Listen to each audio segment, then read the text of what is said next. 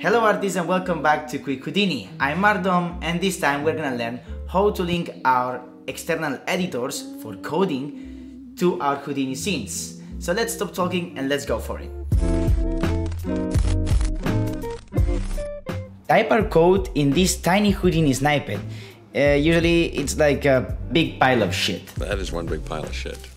So I'm gonna show you how to link our Houdini scene with an external editor. In this case, I'm gonna use the Visual Studio Code. You can use Sublime, Atom, whatever you want. And here you can download the version for your system. So let's download this and let's install this software. And remember to create a shortcut into the desktop if you want to fill your desktop with a lot of trash. That's good. So let's open the software and let's go to the extensions tabs. And here we're gonna look for Python. We're gonna install Python and then we're gonna install Vex.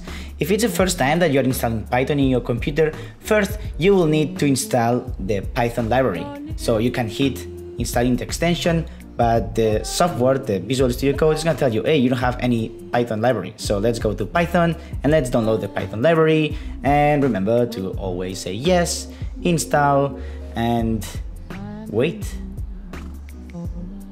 Good. Now it's done, we have Python in our computer, and always remember to donate because Python is open source, so let's put some few dollars.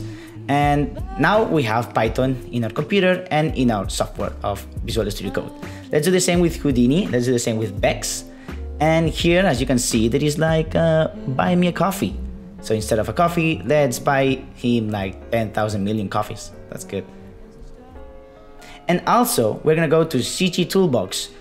CG Toolbox, we have this tool that is going to be the bridge between Houdini and the external editor. Always remember, download this and then donate. Donate few dollars, like for example, 10,000 billion dollars. That's good. Let's extract the content of our folder and let's go to see what we have to do. So here we have the installation instructions. So as we can see, we have the content, the directory we have to paste the content. So let's take that folder and let's paste it in our home inside our Houdini version. Let's paste it here. Oh, good. So remember to take our Houdini and close all your scenes before. And let's open a new one. So now if you go to your snippet and you right click and you go to expressions, edit in external editor, it's gonna ask you, hey, which is the external editor? So select the external editor you want to use, in this case, the studio code, let's say okay. And as you can see here, we have the path related of our scene. So every time we just Control S, so we save it, this is gonna go directly into our Houdini snippet.